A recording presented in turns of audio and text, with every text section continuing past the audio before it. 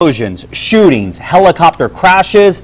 Sounds like an action movie. In reality, it was all part of an emergency exercise involving U.S. and Mexican agencies. The goal?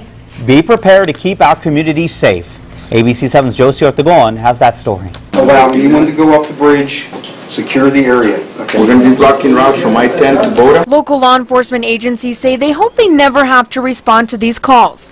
They have to be ready, though. That's why they hold a binational drill every year.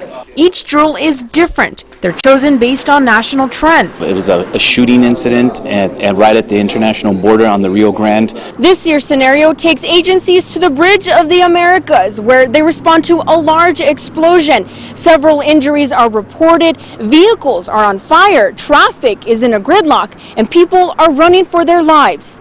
Agents and officers with 17 Mexican agencies and more than a dozen U.S. agencies participated in the drill. They were separated into groups. Relayed to them via telephone, and then they have to act through their communication methods and deploy personnel in a simulated fashion as if it was really occurring in real time.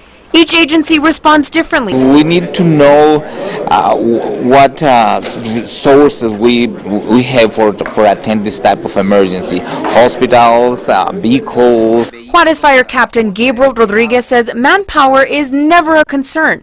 In the real world, it can be difficult to coordinate the most efficient response with so many entities involved. That's why communication makes all the difference. Many of the times it happens is something fails. That communication fails. It's one of the most important things, that communications. Josie Ortegon, ABC 7.